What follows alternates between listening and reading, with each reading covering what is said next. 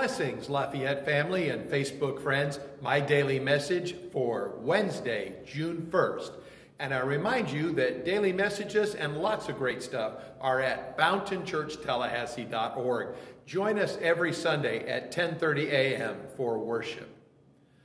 My scripture today is John 7, verse 38.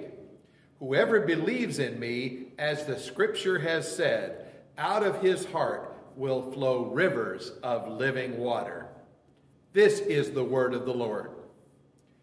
Now, before I give my message, it is June 1st, and that is my beautiful wife's birthday. And so, Susie, wherever you are and however you are listening to this video, happy birthday with love and blessings from your husband.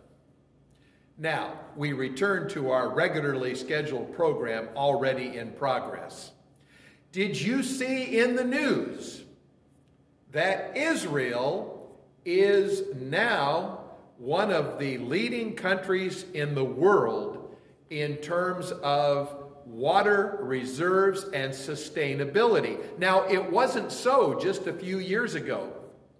The levels of the Sea of Galilee had dropped precipitously because they were pumping out more water than was raining or flowing in. Now, I think many parts of our country could learn from what Israel did. First, you know all about drip irrigation and how it saves much of the water that's used agriculturally. The problem is it's expensive to implement. So in Israel, they had about 70% of the farms were on drip irrigation.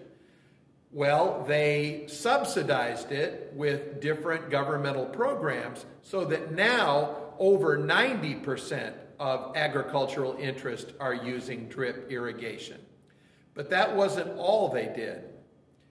They went ahead and set up desalination plants up and down the coast of the Mediterranean. Now, it's expensive to extract water from the sea, and it's expensive to pipe it. But because they were continually experimenting and being innovative, they learned with each installation how to save money and still have a proper and reliable structure in place. Well, now they've done such a good job that the Sea of Galilee has risen up to historical heights, and they're afraid now they may have to let some water out. And they are producing about 120% of the water they need every day. Now, we have many challenges concerning water in our country, especially in the Southwest.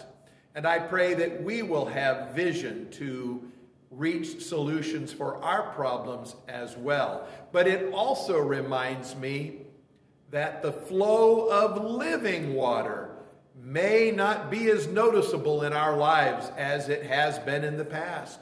Some of us have been bogged down by the pandemic, others perhaps by the aging process, or sometimes we just drift a little. We've forgotten how sweet is the taste of Christ's living word, the living water that sustains us and refreshed us. Come and join us for worship. Open your Bible. Pray diligently. Remember how sweet is the taste of living water.